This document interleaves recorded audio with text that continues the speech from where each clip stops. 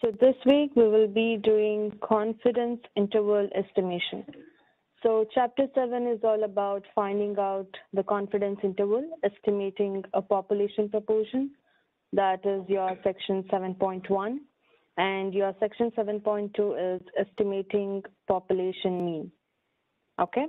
Now, why do we have to do this? For example, say I will give you a set of numbers, say 1, 2, 3, 4, 5.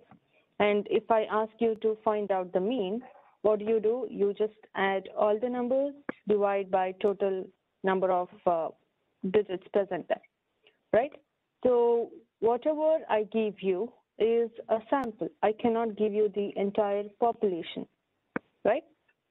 Now, whatever you find out is related to that sample. It is not related to a population. Agree? Now, if you want to find for a population, it's highly impossible. So, that's good. Okay. So, what do we do? Where was I? Okay, population. Okay. So, to find out the mean or any parameter it might be for the population, you need to find for the sample first and then use the same value and find it for the entire population. Okay? So that's what we do in chapter 7. We find an interval called as confidence interval. That means we will not find the exact value. Instead, we will find the upper bound and the lower bound. Say if I give you the entire population in this term of CC, and if I ask you to calculate the mean grade, population mean grade, so if you use the confidence interval and determine, whatever you get is some average between two numbers. You will not get an exact number. Instead, you get some interval or a range. Say, for example, grades might be between 80 to 90, the population mean. It might be between 80 to 90, but not the exact number. Okay? So that is what we did or we studied in chapter 7. Fine? So now, you know how to calculate that through by hand, and you can use the calculator where you use inverse T and then you find out confidence interval. Or for high sample size, you can use JMP to calculate the confidence interval. Okay, so let us start. I'll go straight to the assignment.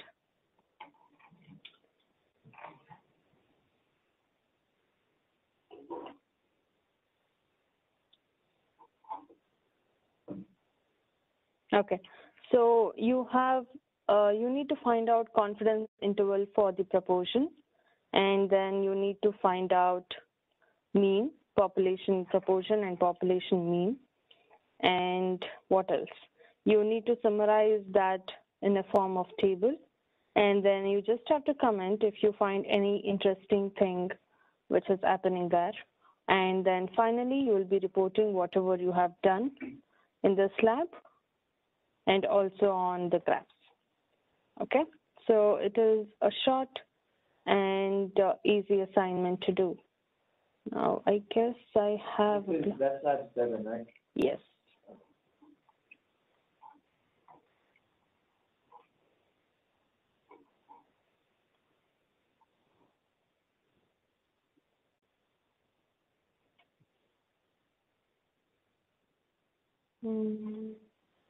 Okay. This.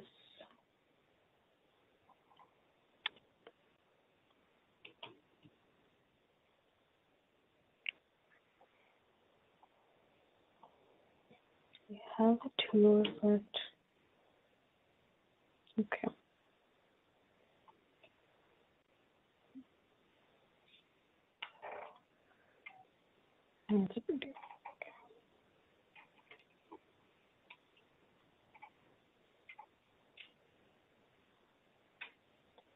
Let's start from the Word file. So open the Word file and let's type the format first, and then we can paste the graphs. Write your name,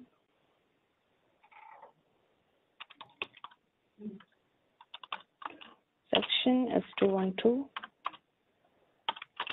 TA name, and date.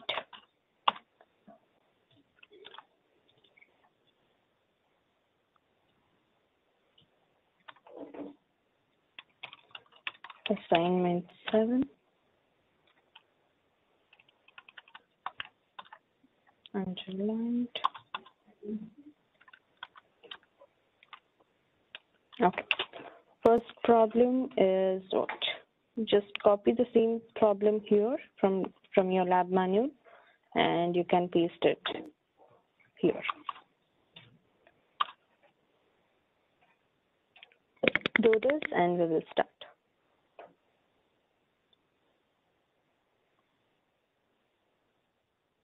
Okay, so open your subset of small town.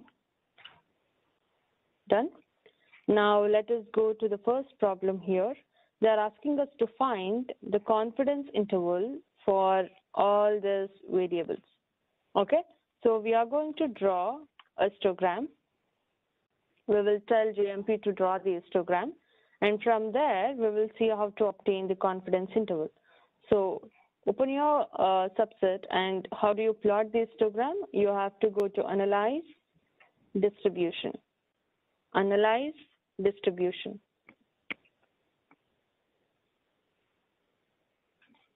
Okay, so let us see the variables. It is sex, race, education level, marital status, and smoke. So I will do for one variable, and you can do for the rest of the variables. Okay, so getting back to here, okay. You have to choose the sex variable to the Y column and then click on OK. Okay, now you have the histogram here, but I need it in a horizontal way. So you can change that in the display option. Go to display option and horizontal layout. Display option, horizontal layout. Done. Now you need to find the confidence interval. So whatever you have here is the frequencies, or say number of people present. So number of females in this data set is 66. Number of males is 64. So total number I have is 130. That's your sample size. So it might be different for each individual. Okay. So now let us find the confidence interval here. Okay. So now you have three numbers. So all these are called as confidence level. Okay. So usually we use 90, 95, or 99 percentage. That will be your confidence level. So in this assignment, we will be using 95%. Okay. So confidence interval and then 95. So this 0.95 is nothing but your confidence level. Click on that. Done. So once you do this, you're done. So you just have to find the confidence interval. That's what you did here. So here, whatever you see, the lower CI and upper CI is the actual range of the variable sex. Okay. Now you will just copy the whole thing. Copy the whole thing. You have a selection tool. So copy the whole thing, Control-C or Command-C in your Mac, and go back to your Word file. Here, you have to label it as sex. That's your variable name, and then you will be pasting it here. Now you can change it to picture format so that it will be good to see.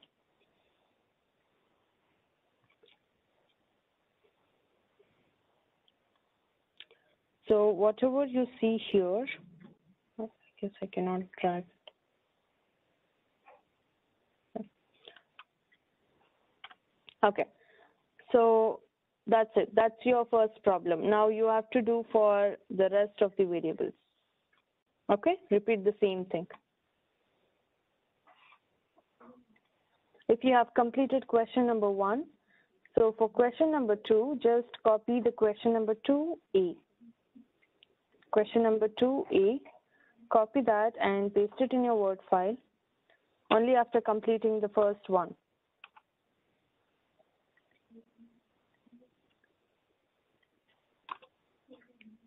Okay? Okay, so we will see how to do for 2 variables. Done? Now go to your JMP, I mean the subset of small term. Okay, so here go to Analyze, Distribution, Analyze, Distribution. Now as you can see, this is for height separated by 6. There are 2 variables. So you have to, okay, so you have to put this height in the Y column and sex in the Y column. First variable in the Y column, second variable in the Y column. Done? After doing this, click on OK. You will see this plot, this figure. All you have to do is change it to horizontal layout. We will do that first. Display option, horizontal layout. So once you are done with this, okay, so now all you have to do is find out the confidence interval. How can you do that? Same procedure. You have to click on the red arrow, and here you can see confidence interval. Go there and choose as 0.95. So you have to do this twice for one question. For each question, you have to do this twice because it is separated by sex. You have female and male. Confidence interval 0.95.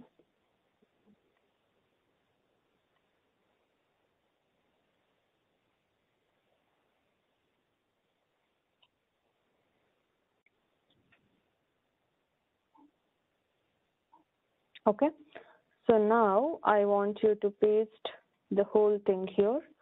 Go to your selection tool. Do it one by one. I don't think so you can copy the whole thing at once. I don't think so.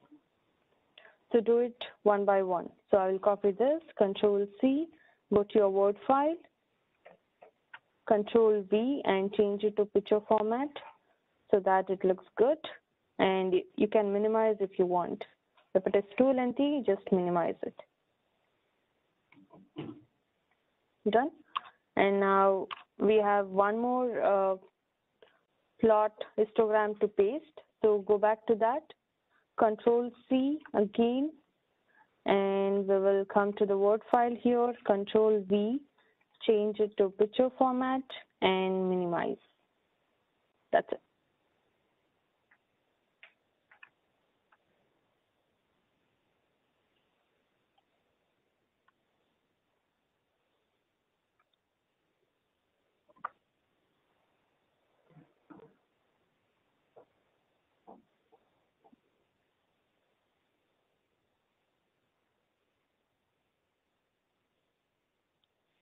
Okay, so once you are done with 2A, next is 2B. Just go to your lab manual, copy that question and paste it in your Word file and repeat the procedure which you did for A.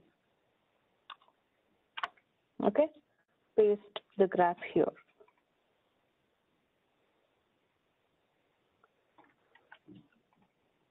Do it till here.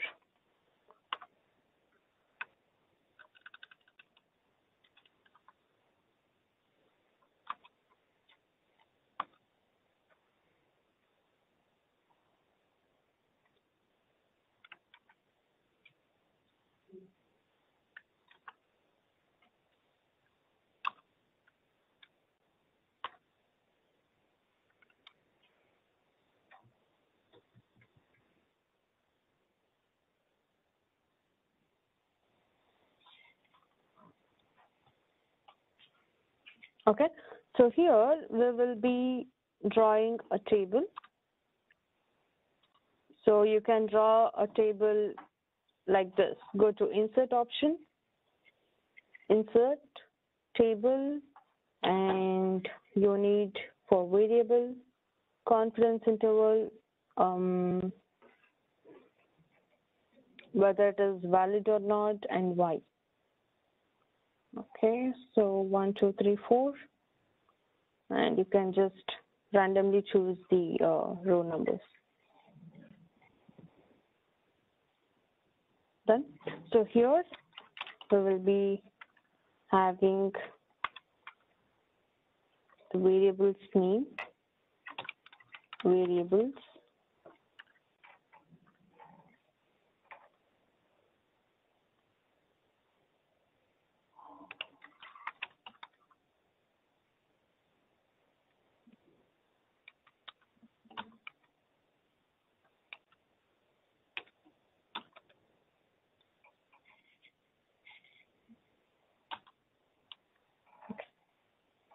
variables, and then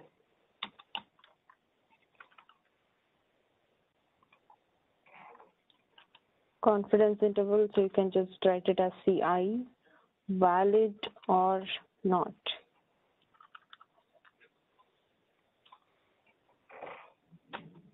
Valid or not.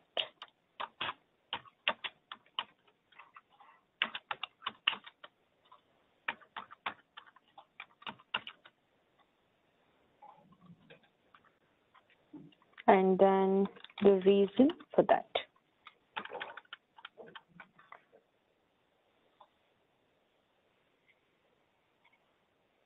Okay, done. Now you are just going to write the variables for whichever you have plotted the histogram. So you did for race.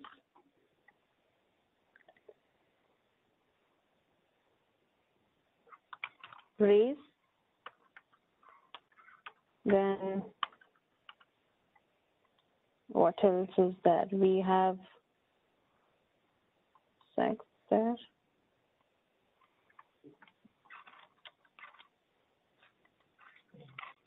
Yes.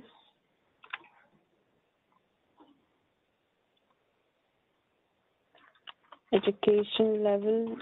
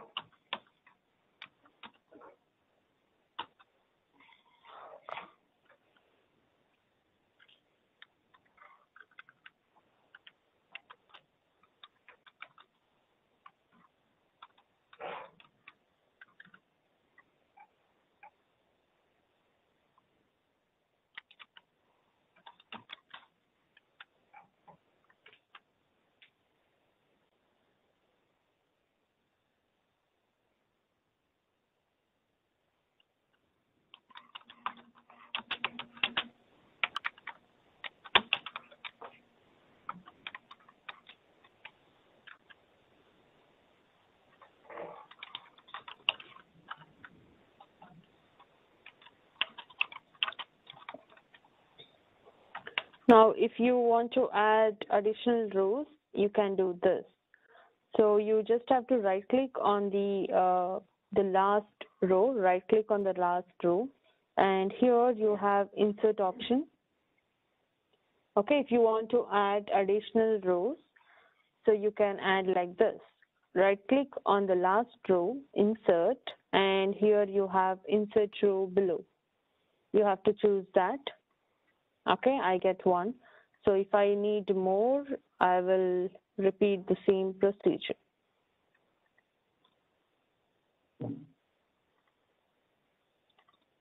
Now I have BMI.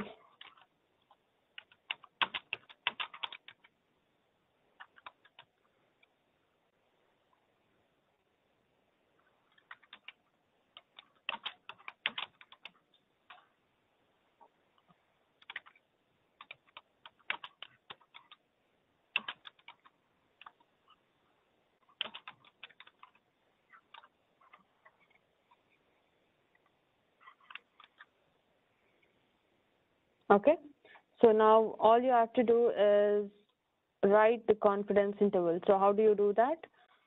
So my first variable is sex, so I need to record the confidence interval of this. So it is between 0.4 to 0.5 for females, and for males it is 0.4 to 0.5. So it's almost same. So I'll just write it once. So if your values are different, or you can do this. For female, you can write the interval as 0.4 to P 0.5. Enter, and you need to enter for male also.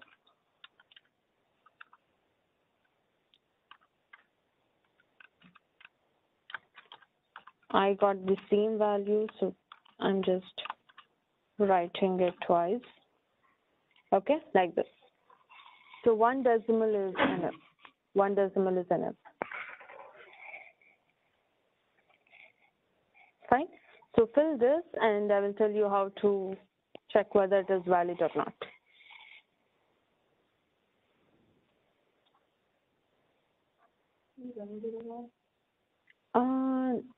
Yeah, you can.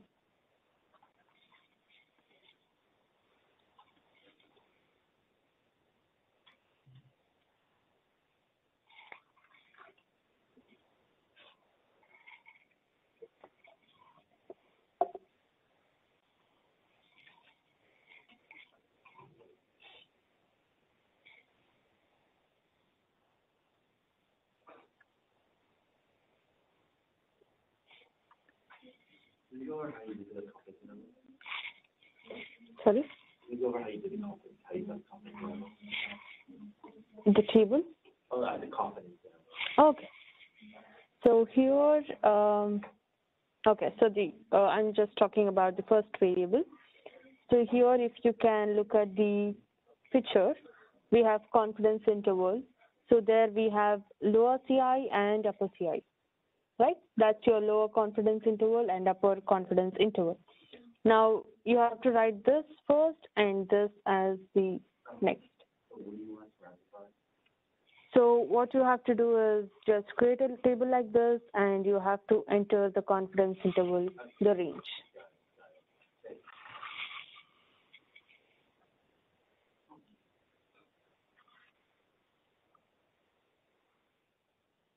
Question actually. Okay. So once you have completed filling the table for part 1, for part 2, for writing the confidence interval, you have to see only the mean value. Okay? Because in your lab manual, they're asking for mean. So you have to write the values which were there in the mean thing. Okay? So for question 2A, the CI values will be 62.8 and 63.9. Fine? How did I get that? It's here.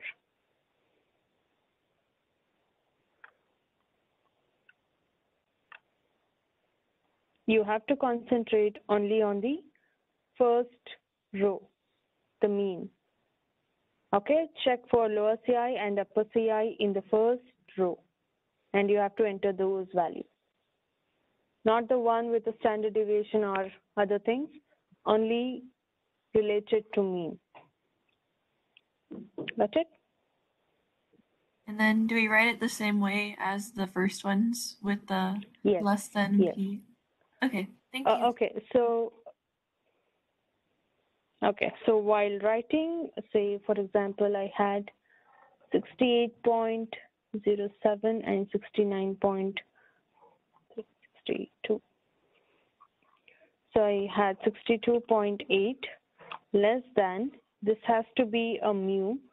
Now, you don't have that symbol in the Word file. I mean, you have, but that's okay. You can just write it as mu. Okay, because we are doing for mean. So mean is denoted by mu, the symbol mu. Okay, so you can just write it as mu, or if you want, you can write it as mean, M-E-A-N. Anything is fine. But do not denote it as P, because P is population proportion, and this is mean.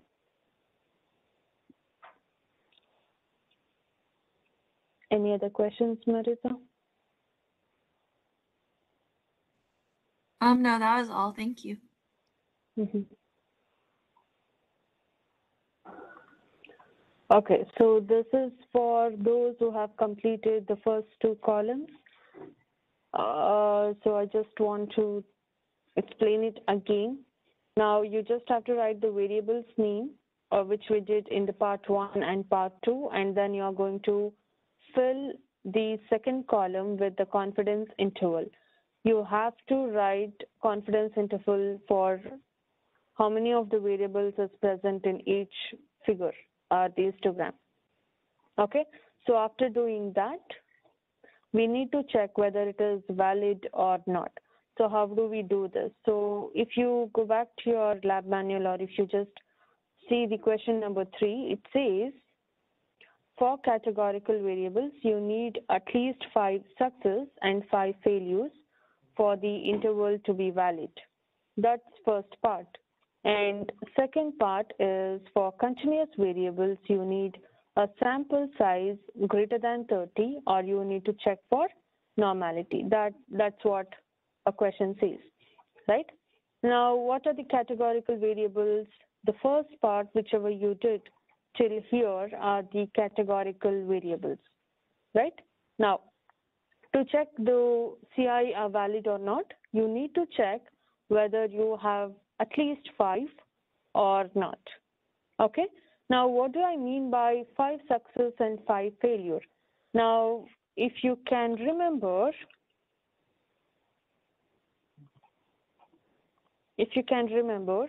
you had N into P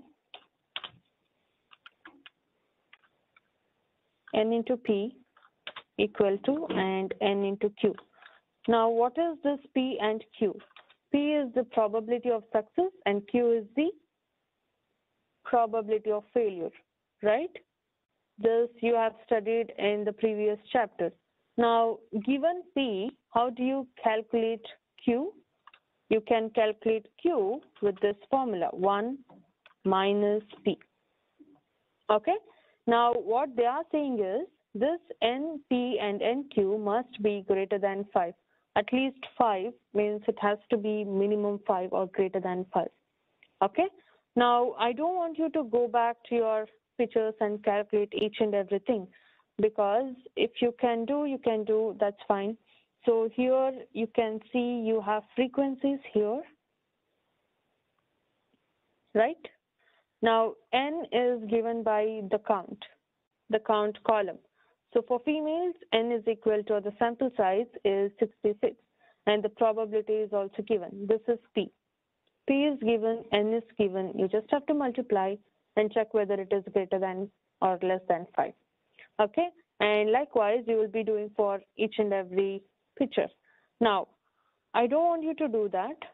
Let's do it for first variable and check whether it is greater than 5 or not.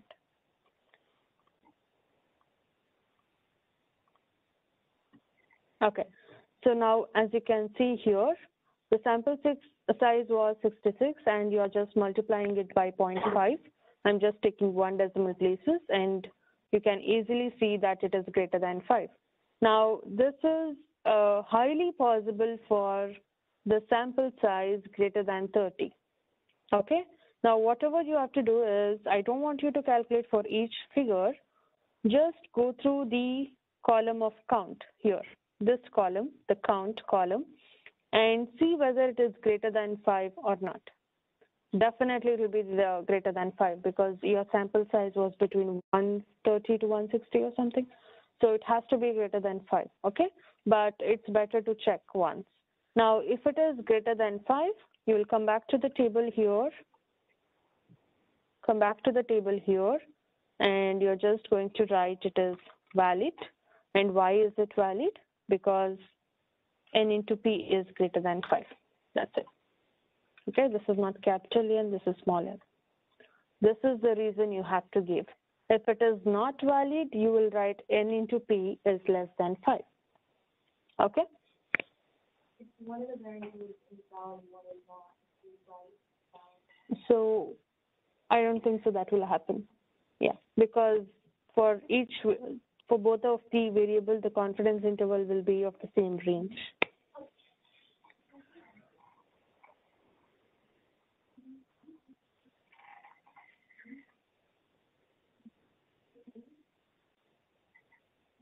So if at all you have that case, you can write two answers in the same column. Okay.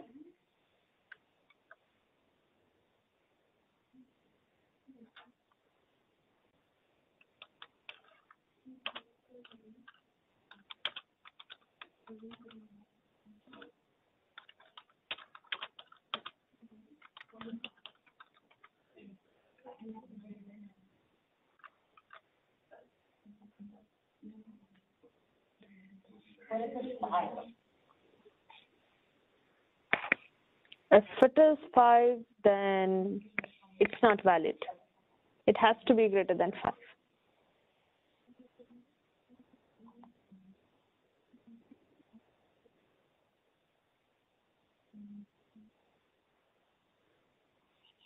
Yes?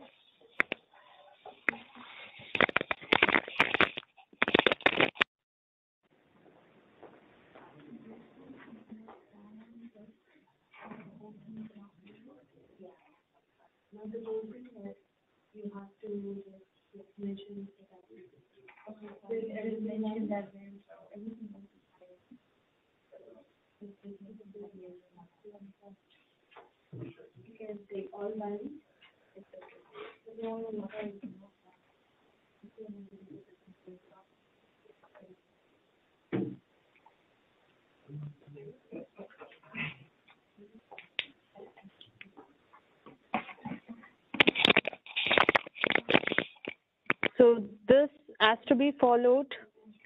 So this has to be followed only for the first 4 variables, 1, 2, 3, 4, 5 variables, okay?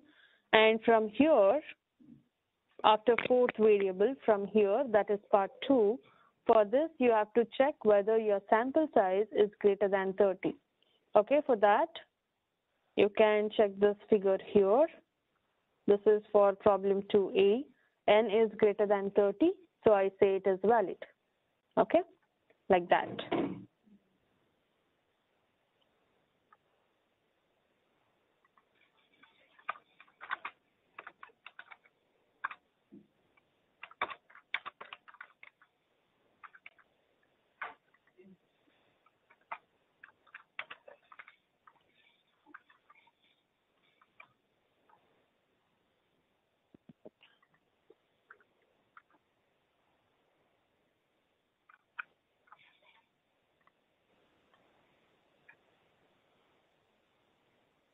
Okay, so once you have done completing question number 3, you have to answer question number 4 and 5. So for question number 4, you just have to comment some interesting findings which you find in each graph. So at least 5 would be good. Okay, and for the final question, you'll be reporting whatever you have learned in this particular lab. So 6 to 7 points is more than enough. Okay, and I guess that's it. So I will also be uploading this file in the Blackboard.